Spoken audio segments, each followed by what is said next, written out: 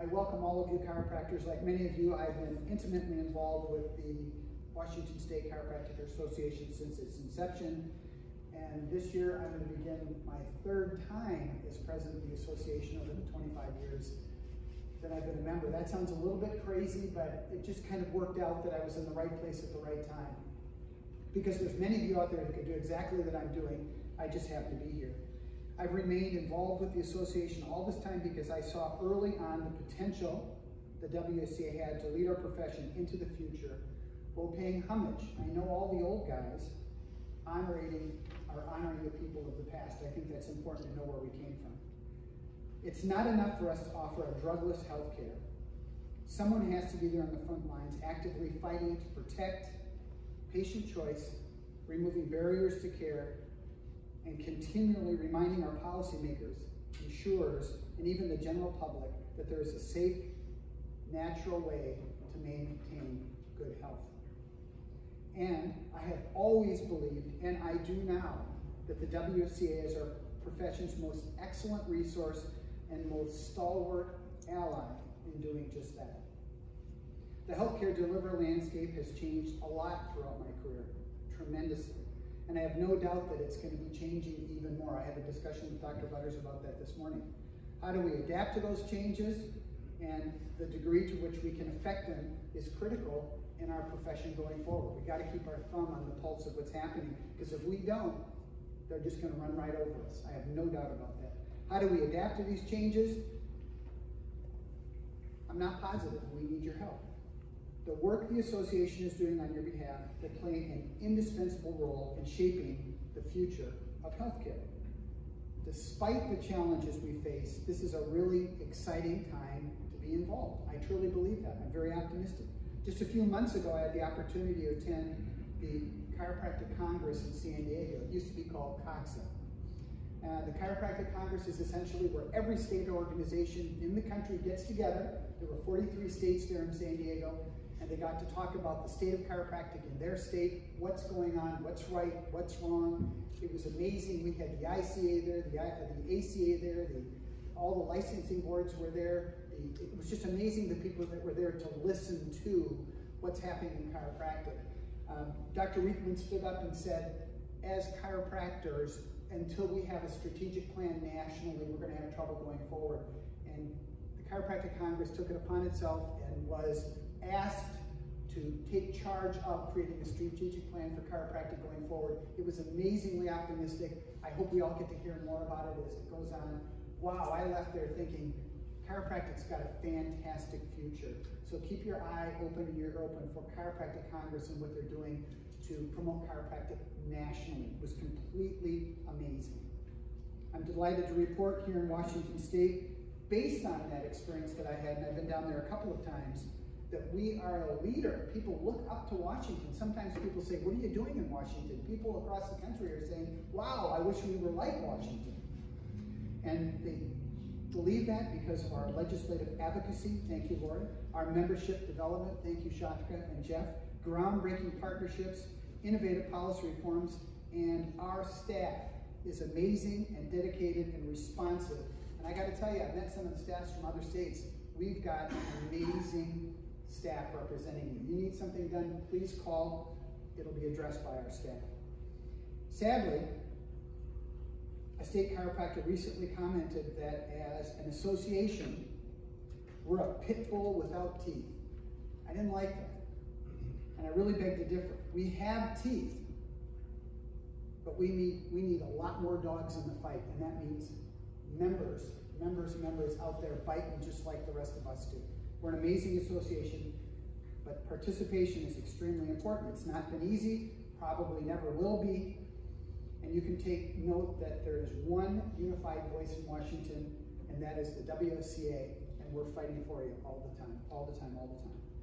Those of you that follow our newsletters will know that our lobbyist, Lori Grassi, has a very difficult job. It's amazing to me what she does. She's constantly in Olympia right now. She'll call you back when she can in between meetings with people. And she's down there and she's known as a person that gets wins. And we really love her for that. And they might not always be the wins that we want, but every single time we're down there, and even the littlest win is a stepping stone and more respect for chiropractic. if you get a chance, shake her hand, because she's really important to be in the association.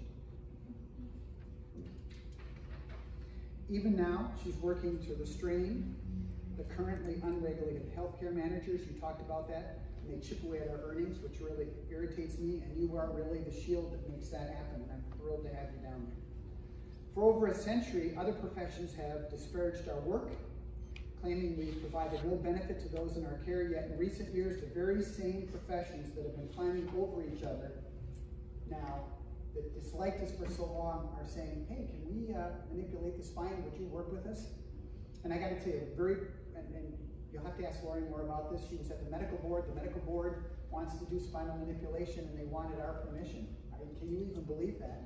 Lori was there representing us, and I think the thing that she said that blew me away, and I loved it, was, dear medical board, I want to thank you for acknowledging that after all these years that we were right, and that spinal manipulation is the primary course of care for these patients.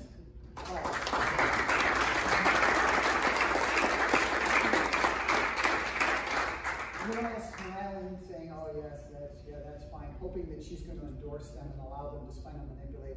But then she stopped and said, but I want you to know, you are not going to be allowed to do spinal manipulation. And went into some fantastic statistics that I'll let Lori tell you one day that are completely amazing as to why these guys should not be manipulating. They're not trained, they're not safe. Who's the best trained? Who are the best people to do this? Chiropractors, and we're going to keep it that way. So thank you, Lori, for doing that. Those are the kind of statements that I wish I could come up with. I got to write it down, as you can tell. And know this, the WSC has been there at every turn, holding back those who would infringe on our corner of healthcare, ensuring that in the eyes of lawmakers and third-party payers that we remain the experts. Everybody knows this. 94% of all spinal manipulations are done by chiropractors. That's amazing to me, and I love it.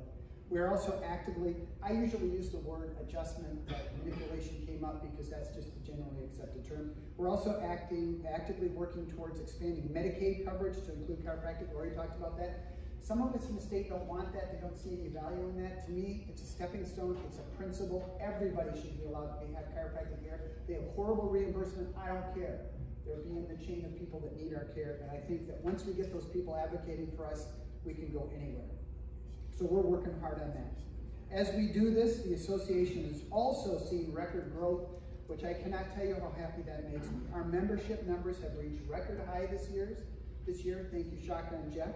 We could hit in 2020 1,000 members.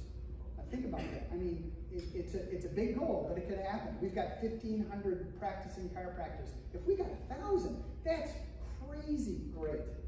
So talk it up. It's important because even if you can't be here, even if you can't participate, that dollar that you pay as an association member really does go for good things for our membership. I am extremely excited about that. I got that news this week, and I'm really thrilled, Jeff. Thank you so much, because I know you're working hard on that. We have actively sought out new partnerships, bringing in a variety of corporate members representing multiple industries. Again, thank you, corporate members. We have expanded the benefits of our membership to include membership with both the Foundation for Chiropractic Progress. Please take some time to look at that. That's part of the Congress of Chiropractic. They're amazing. They're promoting chiropractic all over the country. They do some really great things. And another one would be the American Academy of Spinal Physicians, getting our foot in the door of a broad spectrum of people that take care of the spine.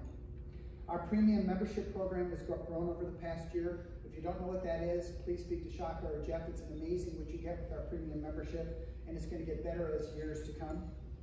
With every new partnership we develop, we aim to connect our members and their patients with the latest and best products and services while developing revenue streams for our members. We want to be flush with money. We're not flush, we're getting there, but we want to be flush with money because that's a dollar that can go to make our profession better. And finally, we move into a new decade and the next 125 years of chiropractic. We're looking to drive engagement with our members even more. And so just in conclusion, along with myself and others who have carried the torch this far, we are excited to see the next chapter of the association. And I would have to say I consider myself an old dog. Schweitzer and Chris, you're getting to be an old dog, I hate to say it. And we're really looking forward to see a lot of the new chiropractors coming into the association, because new chiropractors bring in new ideas and new energy going forward. And I ask again that if you guys want to get involved with the WSA, we'd love to see you coming in as board members. I would like to see you guys get rid of me, sooner the better. I mean that in the kindest way. So we'll be calling on you and your associates to take even a higher level of participation, because the one thing that hasn't changed in the last 125 years is the same thing that motivates us in our practices every day. And that's the knowledge that no matter what challenges we face in our practices, people need and want safe, effective, natural healthcare options. And guess what? Chiropractic is the best choice out there. Last part. Together, the Washington State Chiropractic Association and all our members, here's our motto, guys, can help chiropractors help patients. And I really appreciate you.